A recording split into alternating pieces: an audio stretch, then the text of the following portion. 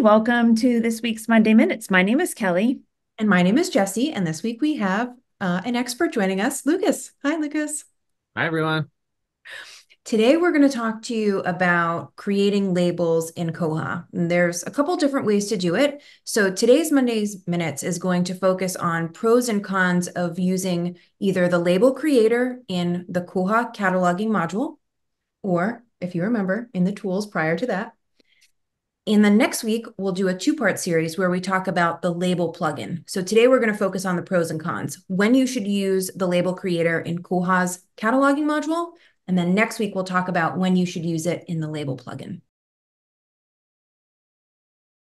So let me go ahead and share my screen where, we've brought in Lucas, who is like an expert in working with our partners in deciding between these two tools. So we thought we would have this opportunity to talk about it and break down specifically today, the Koha Label Creator, and then next week, the label plugin. And if you didn't know there was a label creator plugin, there is one. So wait for next week.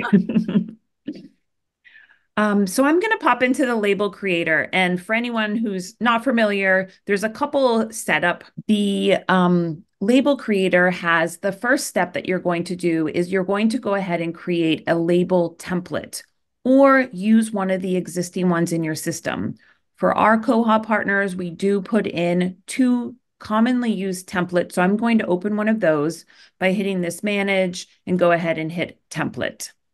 You can see we have both the Avery and the spine. So I'm just going to click this edit so we can kind of see this page and how it's constructed, and then talk about the pros and cons of how this could be used for your library or how maybe there is some hindrance in this. This is based on one sheet of all the same label sizes.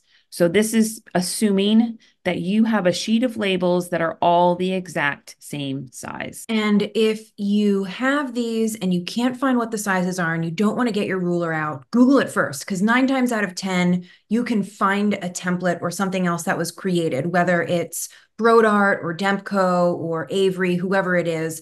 Generally, you can find that. So don't get your ruler out first. Try Googling it, because usually you can find it. If there's any concern at all, you can certainly give it a shot and do a couple of times, because in the next one, in the layout, we'll show you how Koha is going to give you a nice guide of what it believes your spine labels will look like. So now the next step, once you do that, we're going to head over to the label layout. And that is what we are going to put on each label itself.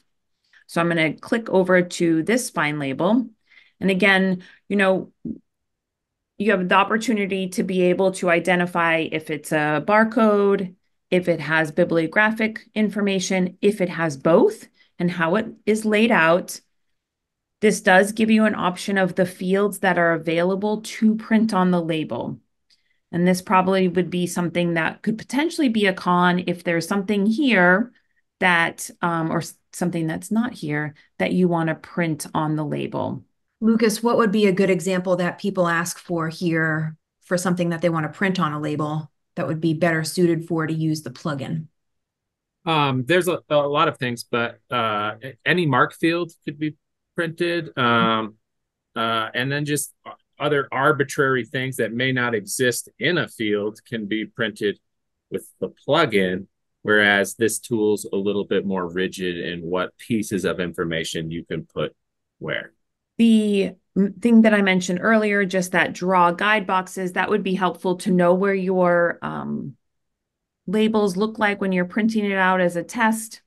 And then another pro or con, depending on how you're looking at it, is the splitting of call numbers.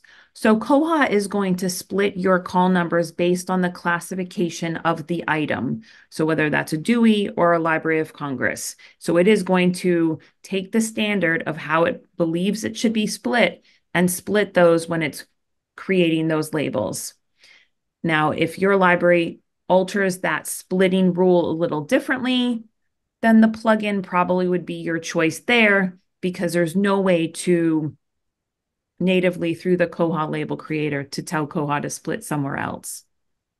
And I would say this is definitely a pro of this tool in that it will split them that way if you have your classification sources listed for each item, whereas the label plugin, it won't split by default. We have to use another set of logic and template toolkit to do so. So the functionality is there in the plugin. It's just more cumbersome probably to tell it how to split it according to what you want. Absolutely. It's a little harder than here where you just have to check a checkbox. Checkity checkbox. Just Lucas, question. What if I don't click split call numbers? Where will it split? It's a good question. I don't know off the top of my head. I think it won't split at all, and it will list your call number all one row. Okay, I'm going to test it out, and we'll update the blog post to show you what it looks like. Those really long call numbers. Anything else here, Lucas, that is kind of restrictive for libraries using the label layout? Just it's not quite as flexible as the plugin, which uses CSS and HTML. For example, fonts. There's quite a few choices, but not as many as I can offer with CSS. And the same for justification, right? We have left, right, and center. We can do quite a bit more things in terms of aligning labels where we want them when we use HTML and CSS. Okay, then the next step, once you've set that up, we're going to go ahead and just do a test file just so you can see how it looks by default using one of these templates and layouts. We have batches in both the plugin and the label creator, so the same process works. So I think that's a pro. You can use both the Koha native label creator and the plugin. You don't have to choose, so you could have some special ones to do, and then other ones you would do in the plugin. I'm going to go ahead and just export this audiobook file. Hit that export selected. It's going to ask me which template and which layout, where it starts in the label position. And Lucas, this is all the same for the label plugin, pretty much. It does have all these same options. Perfect, yes. Perfect. And then I'm going to go ahead and download this as a PDF and grab that PDF just so we can look at it. And there we can see it is taking what's in my item call number. So I have audio and then the first 3 letters of the last name. And in this case, I have audio and then the call number and then the first 3 letters of the last name just to kind of see how it looks. And it's split correctly. And this gives you the output is a PDF, which is a con here is I can't change these here at this point. I'm stuck with these labels. We're using the plugin. We will have an option to insert breaks, extra characters, take characters out, things like that. So something to think about. Something to think about. Yeah, absolutely.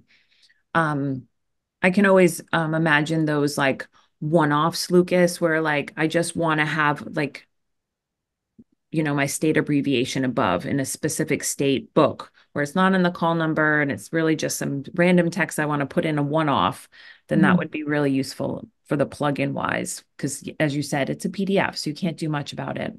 Right. Well, this was kind of fun, right? Revisiting the label creator and I think we teased enough about the label plugin to make people want to watch next week and explore that option for those unique labels that we create. Okay, well, have a great week. See you next week. Bye. Bye.